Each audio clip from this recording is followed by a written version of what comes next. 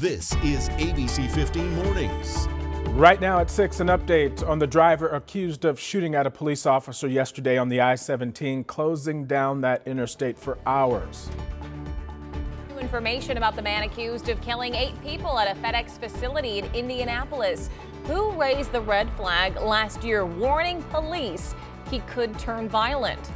And ready to roll up your sleeve, the 2 COVID vaccination clinics that are happening today. And we want to say good morning to you. It is now 6 o'clock on your Saturday morning. A beautiful start to the weekend. Thank you so much for joining us to get it going. I'm Megan Thompson. And I'm Mark Thompson. Megan, I'm looking off to my left, a big picture window. I'm starting to see the sun just peak just a little bit, but shaping up to be a pretty nice day so far. I would say so. We are right where we should be for this time of year, Mark, after we were tracking those above average temperatures, those days where we saw the 90s over and over again, something we're going to keep our eyes on. But first, we do want to warn you about some breaking news that we have, actually an update for you. The ramp from the 60 to I-10 appears to be back open. So that's some good news for you after a rollover crash. We brought you this as breaking news about an hour ago. This is video from around 4:30 this morning with an ABC15 crew on the ground. The only vehicle involved hitting the median wall, rolling and then bursting into flames. DPS telling us everyone made it out okay, and crews were able to get that fire under control pretty quickly. It's unclear right now what caused this crash and if impairment was a factor. We will continue to keep you posted on that one. As we look now at that most accurate forecast for you, like Mark was just mentioning, a beautiful start to the day. Right now, 59 degrees, the humidity 25%. The dew point 23 winds, they are calm, 0 miles per hour. That is going to pick up today. So the high we're tracking is 86, which puts us right in the normal range for this time of year. 86 degrees is that 30-year average with that low in the 60s. Then the record is 100 degrees set back in the 1930s. So luckily we won't be anywhere near that. What we are tracking today, even though we aren't seeing any wind speeds at this hour, we do expect them to pick up in the early afternoon and evening hours. We're going to see sustained winds here in the valley between 10 and 15 miles per hour with gusts up to 20 miles per hour. Northern Arizona, a similar story. They're also seeing some rain right now in the state in northern Arizona. We're going to see when that could come our way. Still ahead in that 7-day forecast, Mark. All right, Megan, thank you. And new this morning, more than 3 million people around the world have now died from complications linked to COVID-19. This is according to numbers from Johns Hopkins University. Now, in Arizona, the Department of Health Services reporting 845 new COVID cases yesterday. That brings our state's total number of cases since the start of the pandemic to more than 852,000. 30 more deaths have been linked to complications from the virus, bringing the total number of deaths to more than 17,000. The state is expected to release an update on these numbers. That will be this morning, coming up at around 8:30. The Navajo Nation, meanwhile, has not reported any new COVID deaths in nearly a week. Yesterday marks 6 days in a row with no new deaths. The tribe is slowly reopening after coronavirus variants were confirmed on the reservations, but safety precautions, that is, like a mask mandate and daily curfews, they are still in place. Looking to get your COVID vaccine? Today, Peoria is hosting a clinic from 7 a.m. to 3 p.m. The site will administer the Pfizer vaccine, and you can register on the City of Peoria's website, peoriaaz.gov. Also today, there will be a vaccine event focusing on the underserved community at the Phoenix Sunny Slope Senior Center near 7th Street and Cave Creek. But you will need to make an appointment. You can call 888-587-3647. Help is available in both English and Spanish. County health officials looking to help get our Spanish-speaking community more vaccines. KJZZ reporting Maricopa County Public Health is teaming up with the Community Information Service 211 to offer a new Spanish language hotline with information about vaccines when it comes to getting them and having access to them. Latinos are towards the bottom in the county to get that access. Now, to reach the service, call 211, then 271. Police are investigating after someone shot at a police officer on the I-17 yesterday. This happening in the west part of the valley near the Greenway Road exit. The interstate shut down for much of the day. Phoenix police say that a motorcycle officer tried to pull over a suspect who was driving at a high rate of speed, but that suspect shot at the officer before speeding off and crashing into an Enterprise truck and another truck at the exit.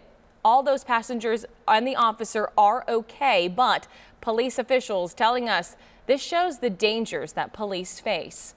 Certainly, it's troubling to think that someone would shoot a firearm at another person, no matter whether they're just a citizen or a police officer or anyone, and just with a total disregard for human life when you think about how many people could be affected. Police say they recovered a handgun at the scene. As for the suspect, he was taken to the hospital for his injuries and then will eventually be arrested for aggravated assault. And we've got an update now on that mass shooting at the FedEx facility in Indianapolis, Indiana, as investigators continue to search for a motive. This morning, we're learning more about the suspect. The 19-year-old former employee allegedly shot and killed 8 people in less than 2 minutes Thursday before taking his own life. We've learned that the suspect's mom actually called police concerned about him last year, saying that he had the potential for violence and might try to commit suicide by cop. Police, they are still investigating the motive for this shooting. The identities of the victims have not been released, but we do know they range in age from 19 to 74. Since the deadly shootings near Atlanta last month, there have been at least 51 mass shootings in the United States.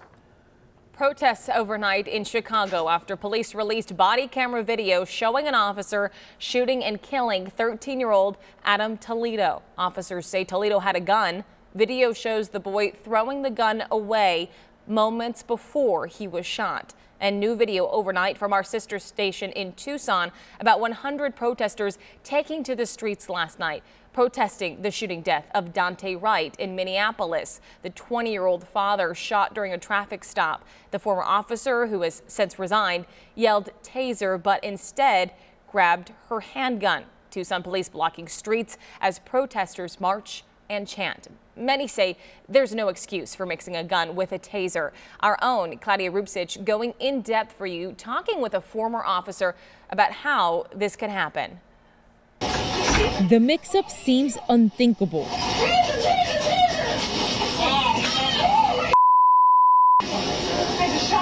Minnesota police officer Kim Potter means to deploy her taser and instead fires her handgun, killing 20-year-old Dante Wright. And it is real hard to understand how it happens because the two weapons are so different. Kevin Robinson worked for the Phoenix Police Department for 36 years.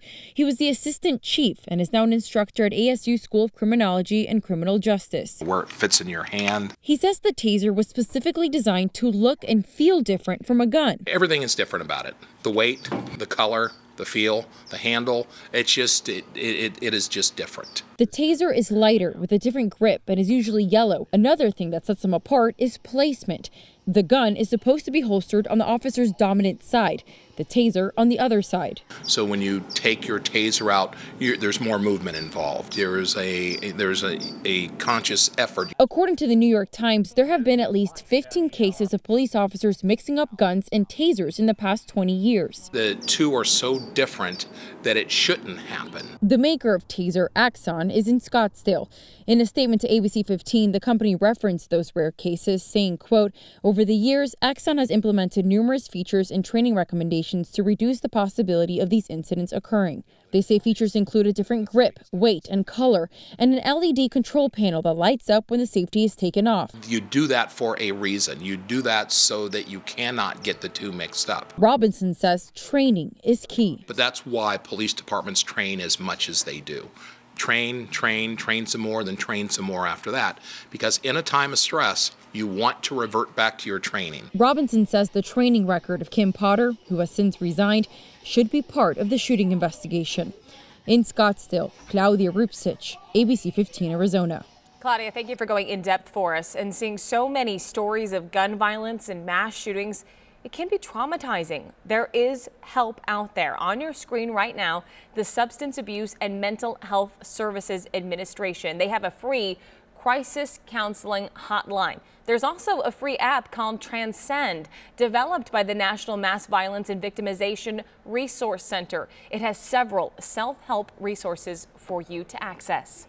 Arizona's congressional representatives crossing the aisle to support the a bill that will keep the A-10 Warthog attack aircraft in operation. Davis-Moulton Air Force Base in Tucson is home to the largest fleet of these very unique aircraft here.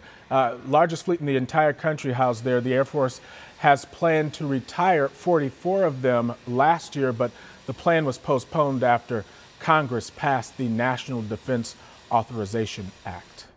Next Wednesday, Phoenix City Council will choose the next vice mayor. They choose one council member to fill the role every year. Right now, District 5 Councilwoman Betty Guardado serves in that role, Mark.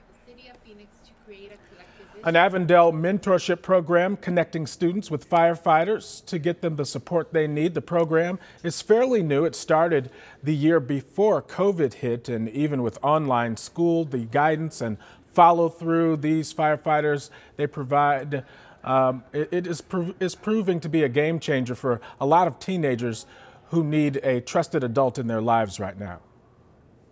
We're not parents, we're not teachers. You know, we're able to build that trust and relationship. Like, I personally, my father left, and for me, he's kind of like a father figure. He's been there, and it's nice to have that support.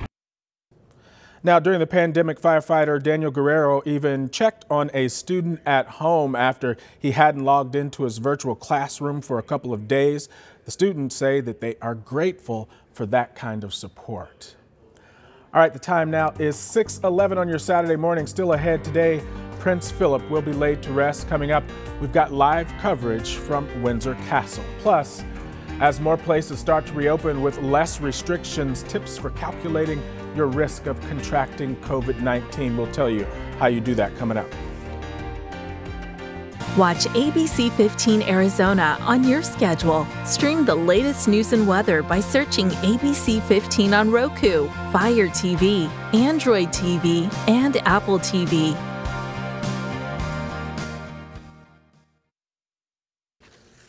Well, today you can visit a U.S. national park for free. It is International Park Prescription Day, a part of National Park Week. The event is to highlight the connection between health and the great outdoors. Of course, there are 3 national parks here in Arizona: Saguaro, Petrified Forest, and of course, the Grand Canyon. Megan? Mark, are you a hiker, by the way? I am when my hips aren't hurting, but when my hips hurt, I'm not.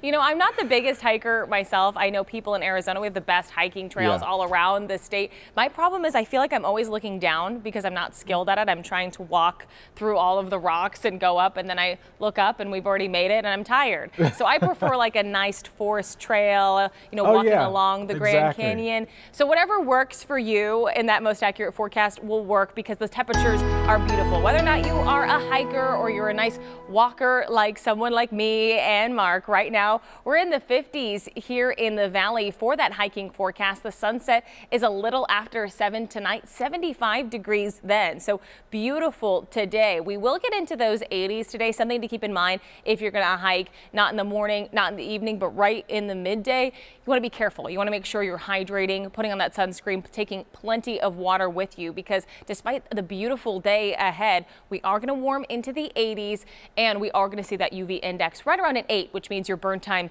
is around 15 minutes. So the high today is 86 degrees. That means that we're going to be right on track with the average for this time of year finally, and nowhere near that record of 100 degrees. As we look around Arizona, some changes though moving into the state already at this hour this morning. In Flagstaff, 50 degrees the high today. Sedona 65 and Shoalo 58 degrees is the high. We we are tracking there. And you notice some storm chances come into play. 40% chance in Flagstaff, 30 in Sedona, and 20% in Show Low. Let's take you to the Futurecast to see what we are tracking here. We are already seeing, like I mentioned, some rain and snow activity to the very far north of us. As I move Futurecast into motion, you'll start to see this low pressure system moving in here, and then also some activity along the rim. Then very early into tomorrow morning, that system moves off, only to come back again, potentially bringing us some rain activity in our state. And as we look towards the middle of the week, more windy conditions and wildfire concerns. So something to keep in mind. We've got two systems moving through that are bringing some changes for us. Here in the valley too, that disturbance, that low pressure system is going to bring the wind gusts for us today ahead of that potential rain chance. Gusts up to 20 miles per hour here in the valley, and also gusts up to 20 miles per hour in northern Arizona. So for your 7-day forecast, 86 the high today, breezy today and sunny. Then tomorrow, 85 for us, just a degree drop. And we're seeing a 10% chance for rain here in the valley.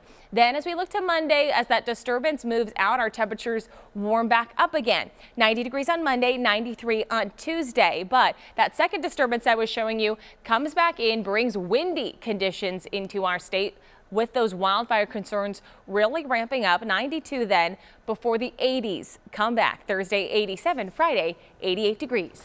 All looks good to me, Megan. Thank you. Crowded restaurants and theaters, they are beginning to return, even with vaccines up and case numbers down. Doctors say the risk of catching COVID won't go away anytime soon. So to stay safe, experts say that you should focus on circulation, crowd size, and distance. Here's our very own Kaylee O'Kelly with more. It's very clear that the primary mode of transmission of COVID-19 is airborne. MIT professor Martin Bazant says we should think about COVID the way we do secondhand smoke. The risk of secondhand smoke, just like the risk of airborne transmission, becomes reduced when the space is large. So, having a high ceilings in a room is good. Having open windows is good. Ventilation is very important. There's an online COVID-19 indoor safety guideline to help you calculate risk. Basically, the worst thing is a long period of time in a small space with large number of people with poor ventilation. The CDC says COVID is not an airborne disease, rather a respiratory threat. But the viral particles can stay in the air, and airborne spread is a concern. There have been studies that show that it can stay in the air for, upwards of 5-10 minutes or even longer. And so you might not know you're walking through an area that's infected when you're not seeing anybody around. Events like concerts or movies do come with the possibility of virus spread. When you're laughing or you're yelling, or if you're in an indoor concert, people are yelling and having a good time. And so things can travel further when you're screaming and yelling. And so these are the things that you want to be cognizant of. And that's why masks and social distancing are not going away. We're getting there, and we're getting there through these measures that have proven to work. And let's not stop halfway. And that is Kaylee O'Kelly reporting. Some other suggestions to lower your risk: sitting close to windows or doors and limiting your time inside. Megan. Mark, 6:20 now. Reading is going to the dogs and the cats and whoever else is in the Arizona Humane Society shelter. Today, your kids have a chance to practice their reading skills on some adorable four-legged friends.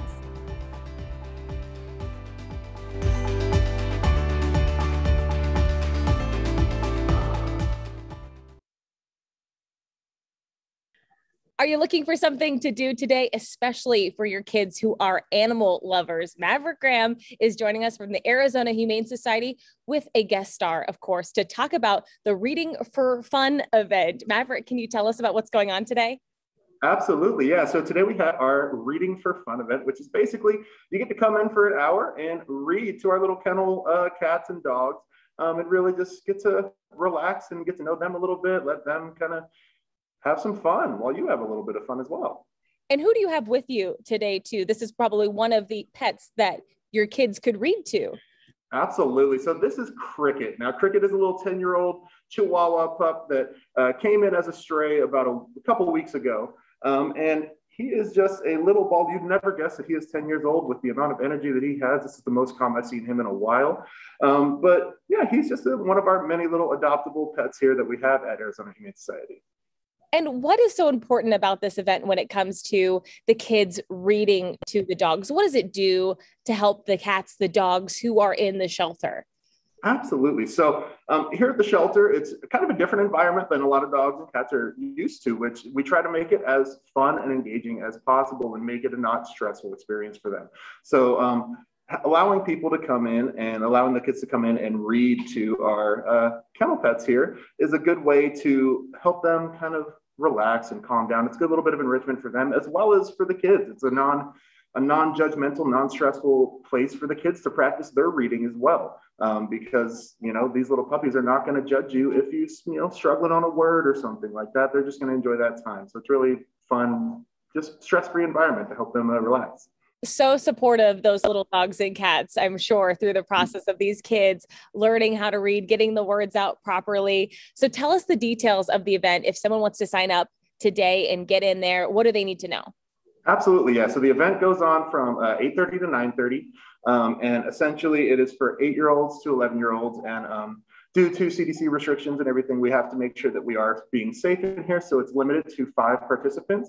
Each of those participants can have an adult supervisor or an adult companion, if they will, for that event. But if they don't want to have an adult, they don't have to. We will have instructors there that are helping to facilitate all of that. And then they can come back and pick up at 9:30.